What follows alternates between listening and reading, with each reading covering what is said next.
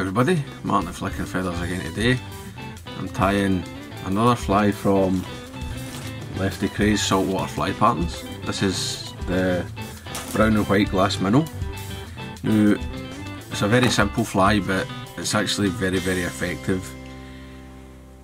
Tie them small like this, you can tie them bigger, and it works for basically anything that eats a baitfish. This is a really good offshore fly. I like it for mahi and skipjack and even, you know, yellowtail kingfish and all that. I'll eat it. We got a lot of bay anchovies, quite small at certain times of year, and this is an excellent imitation for them. But as I say, you can tie them different sizes. As always, I'll put a materials list in the description along with a link to the Patreon page for anybody that wants to support the channel. Got access to the online tying classes and enter the giveaways for the flies tied in the channel. Alternatively, like the video, share the video, watch it all the way to the end and leave a comment below. That all helps the channel to grow. Right, so I've got my hook and my vise. This is a size 2 Gamakatsu S10S 4H. It's a stout standard shank hook. Can I get on for short, but use whatever you like really, right? You can suit yourself. I've run on some red thread. You can use white and then change the colour if you wish, but I'm just going to use red all the way through. First thing I'm going to do is tie on some, I'm just keeping it on the spool, some 20 pound monofilament. And I'm going to just put that back in so that it's well back on my head length, right? My head length's there, and I've left myself another couple of mil. So on this hook I've got 5 mil clear behind the eye before that.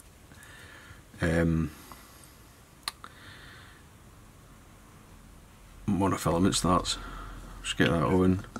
Just sort of hang that at the back of my vise.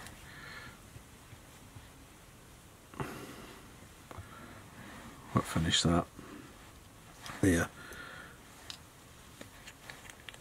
Just to sort of lock that, I'm going to put a wee bit of head cement. I mean, you don't need to be that fussy, but I kind of like to belt and braces it, and it'll probably still roll a wee bit. You can take another couple of, if you're unsure or you feel like you're a bit concerned about how stable it is, you can take another few passes of thread.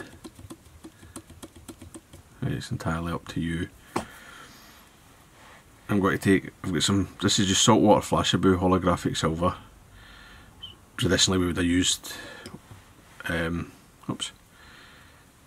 just flat silver, but the holographic's nice. Catch that in. And I'm going to go back all the way back and then come up again. So I've got 2 layers of tinsel, so there'll be no gaps, which that's why you don't need to worry about using like a white thread. You know, all that red's well covered up. Even if you make a mistake on one pass, it'd be nearly impossible to miss it twice. So I'm now going to wrap this with the monofilament, which you don't really see people doing that much anymore, but it is actually quite a good durable way of protecting a fly's body.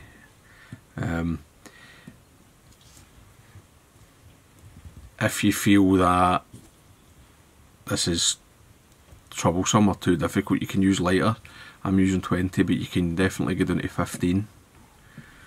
Now if you've got any wee gaps opening up, just use your thumbnail or your fingernails just to shunt it back.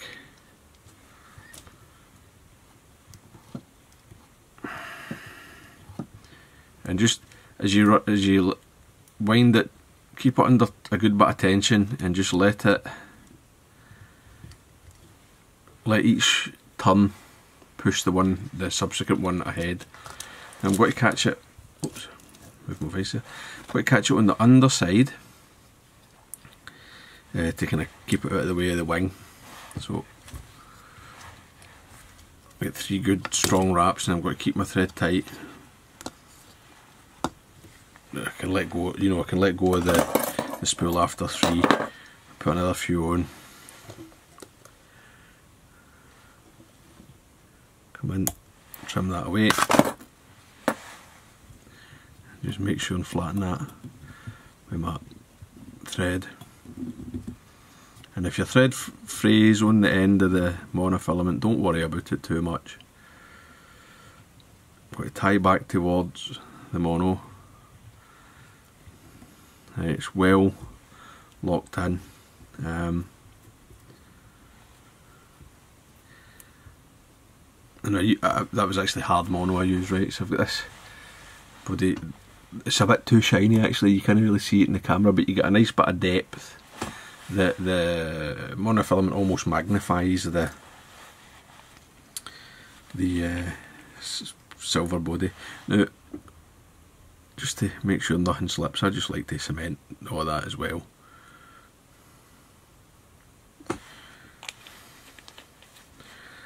Now, once that's went in between, I'll just wipe away any excess. And that also contains that thread a wee bit where it had frayed. So the wing I'm using calftail. Calftail's lovely for this, nice and mobile. You can use bucktail if you're going bigger. Arctic fox is good.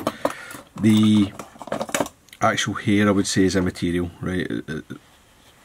Suit it to the size of the fly really. If you've got a bucktail with short hairs on it, this is a good use for it, you know. When you're going up to a slightly bigger fly than this, you know, 1.5 inches if you've got a wee tail with like short hair, it's very good. Now, length of this,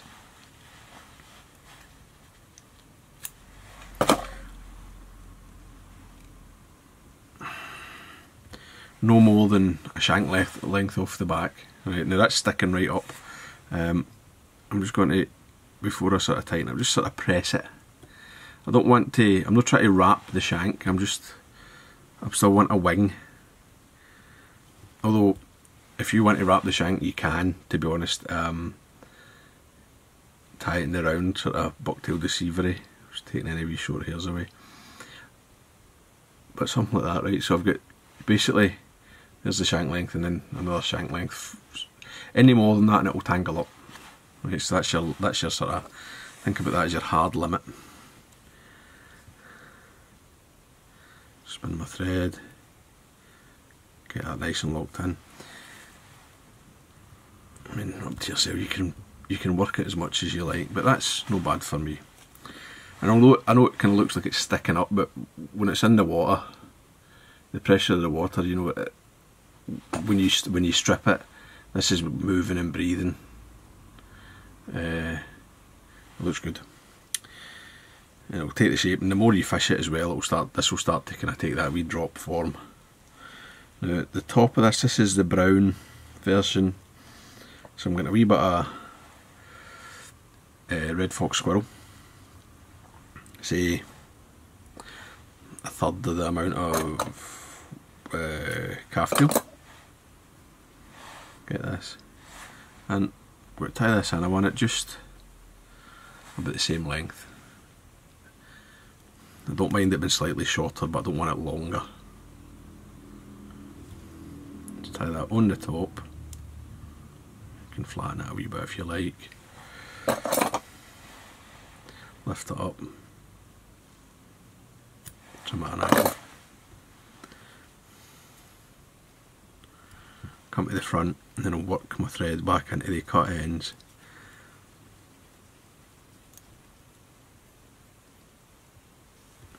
We'll see how my head is. I don't mind a big head. It used to be we would build it up then paint it, but I'm going to just use stick-on eyes on this one. But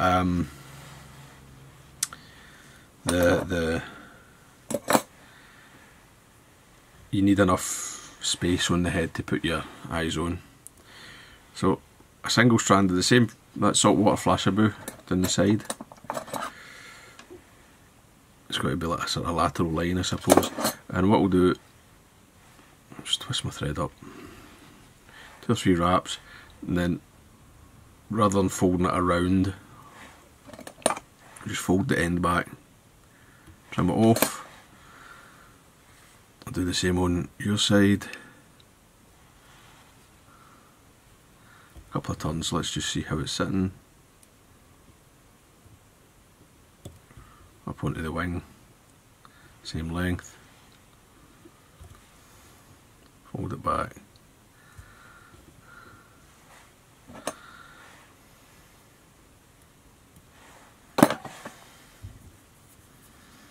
And then I'll just tidy up this head. Again, build it up.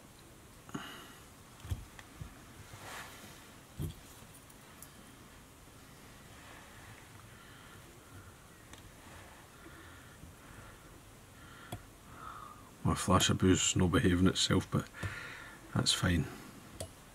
It's not a problem. Single whip finish, because I'm going to, as I say, stick the eyes on and give this a dose of resin. So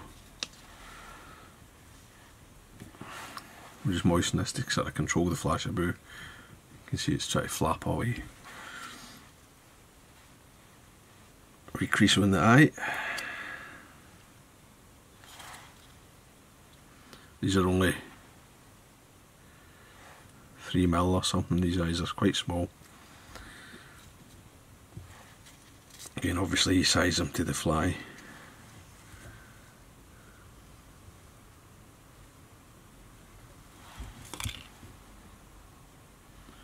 Don't need any glue because I'm going to put them on with resin.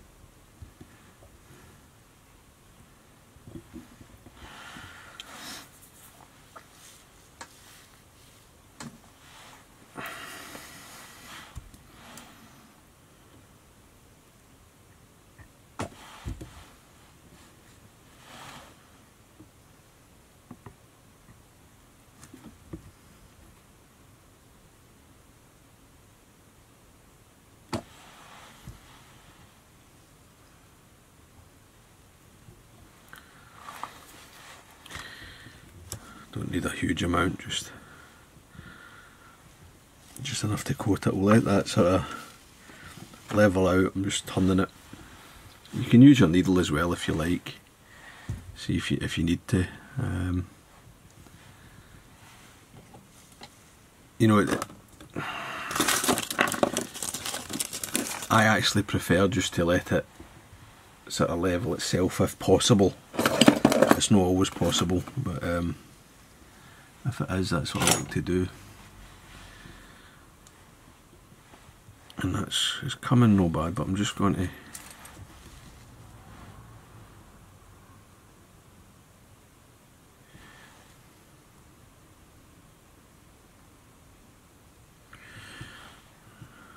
that looks quite good to me. Just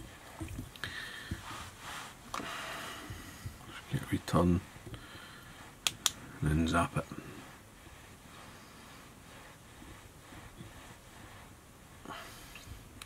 And that's it basically. I don't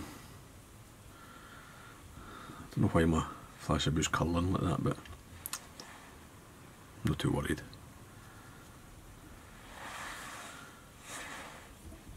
But that's it, glass minnow.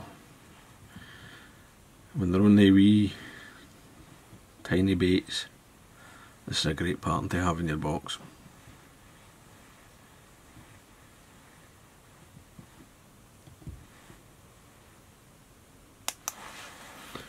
So there you go. Hope that was useful. Hope you enjoyed it. If you did, remember to give me a thumbs up below and I'll see you for another one. Take lines guys. Bye.